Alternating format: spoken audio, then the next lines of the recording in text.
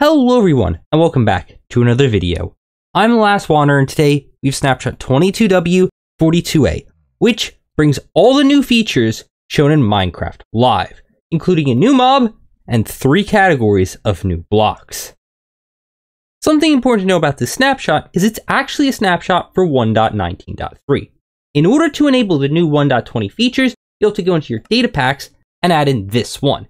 It'll be pre-installed, don't worry, so you don't have to download anything. All you have to do is click it over, click done, proceed, and then create your world, and you can mess around with all the new 1.20 features. Now, onto the new features.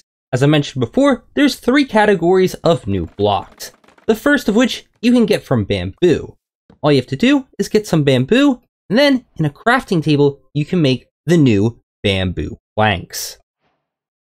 From there, you can craft the bamboo planks into all the other types of bamboo wood, like you could with other wood. But there's a few exceptions. First, there's this new block called Bamboo Mosaic, which also has a stair and slab form. You craft this with 2 bamboo slabs. A second small difference is with the bamboo raft. First of all, it's called a raft and not a boat. But second of all, you actually sit higher in a raft. Here I am sitting in a boat, noticeably below these blocks. But if I get into this bamboo raft, my height is much higher. So, bamboo raft kind of makes you a bigger target for skeletons. Oh, and despite the fact that it's called a raft and looks like this, you still craft it like a normal boat. Kinda weird. The new bamboo planks means we can now turn bamboo into things like chests. Though, be warned, this gets quite expensive. 1 stack of chests requires 32 stacks of bamboo.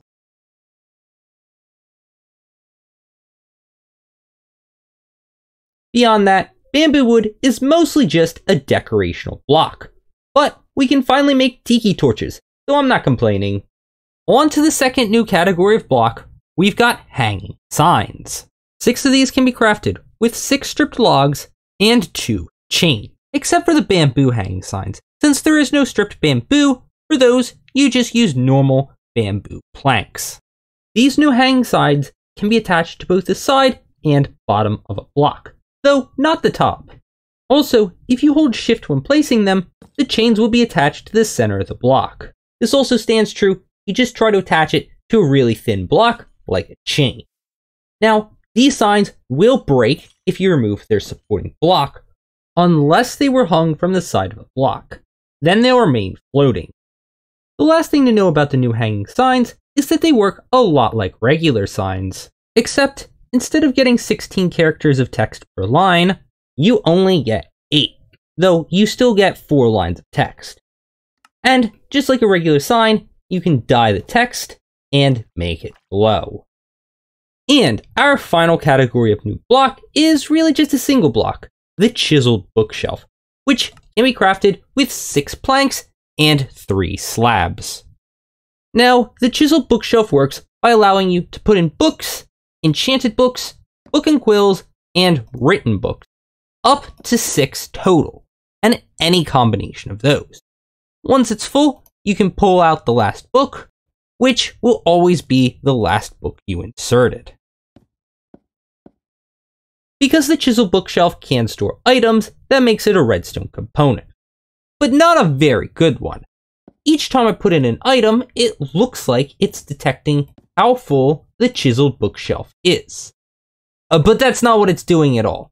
Instead, it's detecting the last book slot you interacted with. So if I pull all these out, the redstone signal strength is still 1. And that's because I pulled out the first book last. If I add in a new book, it won't change. But now, since I'll now interact with the second slot of the bookshelf, it'll go up. And then it'll just keep going up. This seems cool, but you can only ever interact with the last book you placed in. I can't, for instance, take out the first book I placed in, which means this is just really frustrating and not a well-designed redstone component. This makes it so, if you want, for instance, a redstone contraption to activate when you pull out a book, you don't have to just pull out 1 book, you have to pull out 2 in order for that to be detected. Fortunately though, we can kind of circumvent this problem because the observer can also detect the changes. And it'll detect each book being added in and each book being taken out. So we can kind of do something with this. Right here, I've got a secret library door. If I pull out a book, it'll open. Then I can just put the book back in order to close it. Pretty cool contraption, and it's relatively simple to make. We just have an observer right behind this bookshelf here. Then it goes into a block that'll power these two sticky pistons when they're here, another observer here, and one here to detect that observer, then 3 dust, a note block, which this observer detects so that the pistons will shoot their blocks out when they're being pushed back into place. Unfortunately though, this also triggers when you remove another book, and then triggers again, and then triggers again. So it's not the best designed. It would work better with a comparator, but the aforementioned problems doesn't make that a good solution either. And unfortunately, the chiseled bookshelf also has some more issues. Since it's a block entity, you can't push it, which would be alright if it could interact with coppers. But, it can't. So please, Mojang, please fix this block. It's not a good redstone component. Though, it is a cool decorational block. I'll give it that. The final big new feature in this snapshot is the new mob, the camel. These mobs can be found in desert villages. So if I just teleport to one, I'll show you where you can find them. They're always found in the village center. Here's a camel, and it's kind of glitching into the well.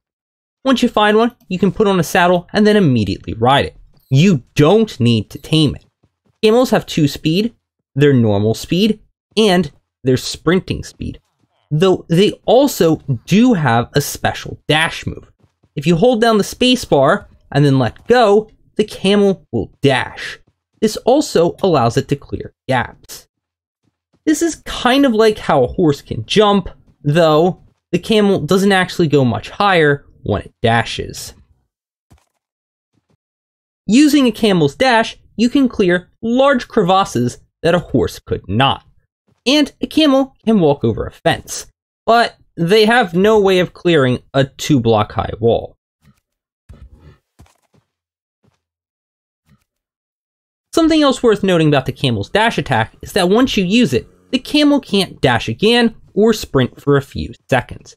The camel is also tall enough that zombies and husks and similar mobs cannot attack you from below. But this means the camel, which is 3 blocks in height, can't clear 2-block tall gaps. They require 3 blocks of clearance in order to get through, and they can't sprint while underneath a gap of 3 blocks. When you aren't running around with your camel, you can occasionally find them laying down. Once you get back on though, they'll rise back up. Now, camels are pretty rare. You'll only ever find 1 per desert village, so you want to breed them up. Just get 2 camels together with cactus, feed them, and then they'll breed, producing a baby camel. This guy here, and you can speed up his growth by giving him cactus, though I'm not going to wait the whole time for him to grow up. The last thing to know about camels is that they have space for 2 players to ride, though other entities will not ride as well. And that's all I've got for now. Thank you all so much for watching. Since we just got all the new features from Minecraft Live, we don't actually know what's going to be in the rest of this 1.20 update besides the sniffer. So stay tuned to check out the new surprise features that'll be coming along the way. Thanks for watching again, and goodbye.